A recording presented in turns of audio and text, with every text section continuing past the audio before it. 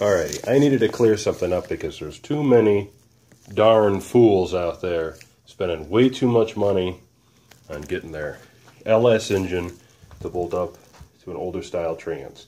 That's a 4L80E, obviously, but it's still, the torque converter snout is still set up like an older Turbo 350 or 400.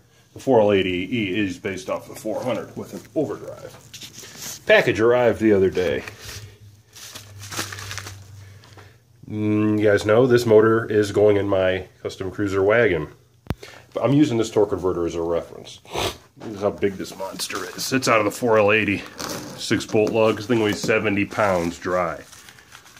Package shows up from a little company in Michigan called, I think it's Michigan Motorsports. Now, to adapt an older style trans to a newer style motor with that flex plate that's it's got a little dish to it. You don't need to spend money on the flat flex plate, special torque converter, that stupid bolt-on adapter GM used. You're spending too much money. All you need is this big old cock ring. That's it. Hughes makes it, PRW makes it, Pace Performance sells it. I got it from Michigan Motorsports.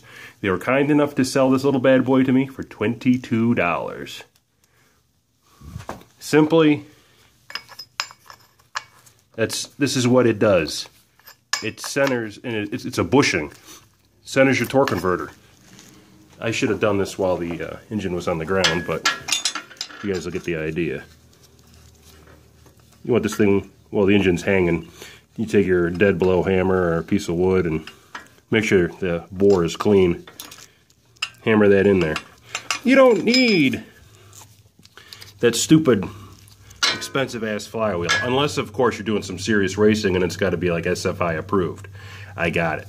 But to bolt a Turbo 350, a Turbo 200R, 4L80, a 400, any old style trans, this is all you need. Quit wasting money. 22 bucks. That's it.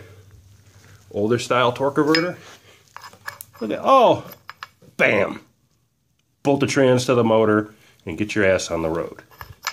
I'm a little passionate about it. I'm a little heated because on the forums, on Facebook, on LS1 Tech, all these websites, you need to buy that stupid bolt-on spacer with the stupid bolts that you can't get anywhere but General Motors because there's like some specific thread and length. I don't know. Call that a monopoly, if you will. But this is all you need. The only other modification you have to do is if you're using an older transmission which has a standard circle for the torque converter, your holes, you still have 3 holes. Obviously the L80 uses 6. But you got to take your die grinder and open these bad boys up maybe 1/8 of an inch, oval them up. Or hell, you might even get lucky and use one of these other holes, depending on the brand of converter you use. But that's what I did on the olds. Just open it up just a wee little bit so you can get your bolts through for the torque converter, flywheel the torque converter bolts, put some blue Loctite on them, torque them down like you're supposed to, and that's it. Also, many of you may or may not know, you are only using 1, 2, 3, 4, 5. Those are the only bolts you use for an older transmission. This bad boy here, the motor's too shallow. This would go right into the cylinder of the water jacket. So that's pretty much it. An older